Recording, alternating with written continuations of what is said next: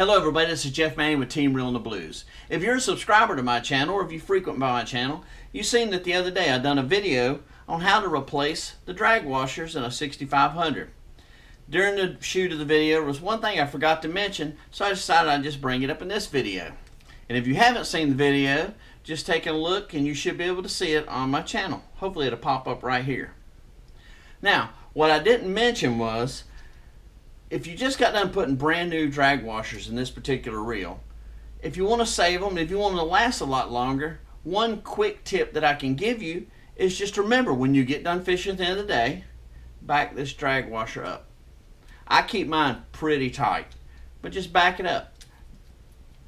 What that does, it takes all the pressure off of your drag washers, because they will get compressed, and once they get compressed, they'll start forming to that compression. So you start to lose some of your adjustment right here. If you'll back them up every time you get done fishing, those drag washers will be just strong and they'll last twice as long.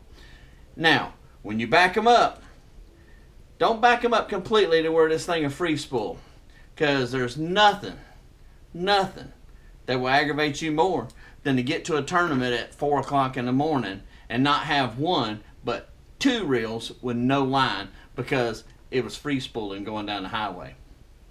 True story, just a FYI. Alright, I hope you got something out of this quick tip, and stay tuned. There's another video talking about how much drag I was able to get on these reels. Thank you for watching. If you're not a subscriber, subscribe. Thank you very much. And if you have any comments, leave them. I appreciate it.